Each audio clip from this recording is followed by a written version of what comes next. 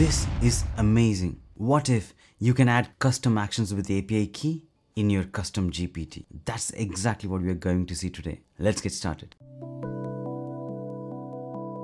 Hi everyone, I'm really excited to show you about adding custom actions with API key in your custom GPT.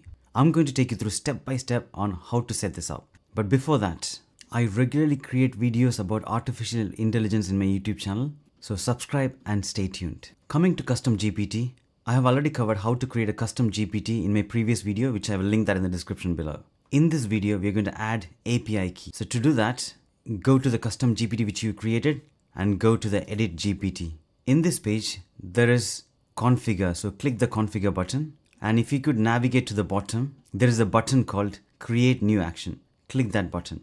Now it's asking to enter your OpenAPI schema. I've already created an OpenAPI schema. I'm going to paste that here. So this endpoint will be able to get the latest stock price.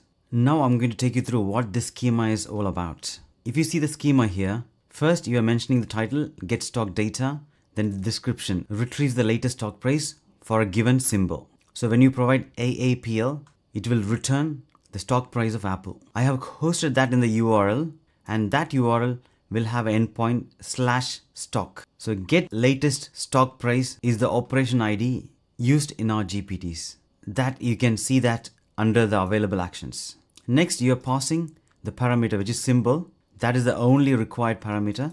Then you are mentioning that endpoint is with basic auth. Here is the change. I've already created another video in regards to adding custom actions without any authentication, which I will link that in the description below. So in this, we are adding a basic auth. So the response are 200 if the stock price exists for the provided company. If it's not found, it will be 400 errors. And if it's server error, then it will be 500. Finally, you're mentioning the components with security schemes. Here you're defining what is basic auth means with type HTTP, and the scheme is basic. So this section only will trigger the API key. One thing about this endpoint, this is the curl command for the endpoint which I have created, and you're passing the symbol.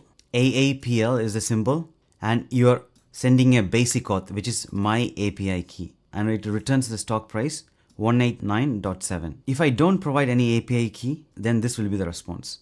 Invalid API key. Curl is the easiest way to test your API endpoints. Now we know our API key, which is my API key.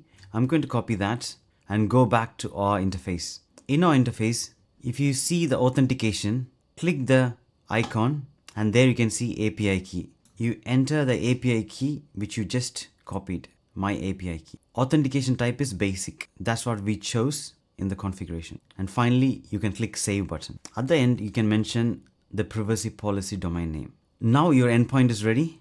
I'm going to test this endpoint by clicking the test button here. So I'm going to click that. Now it's asking to allow access. So I'm clicking always allow. It says the stock price of Apple is 189.71. Now we have integrated our own endpoint with API key authentication. As simple as that. In the upcoming video, I'm going to cover how to create the endpoint with stock price, how to host it in a URL like this, how to do OAuth, and more about custom GPTs. So stay tuned. I hope you like this video. Do like, share, and subscribe, and thanks for watching.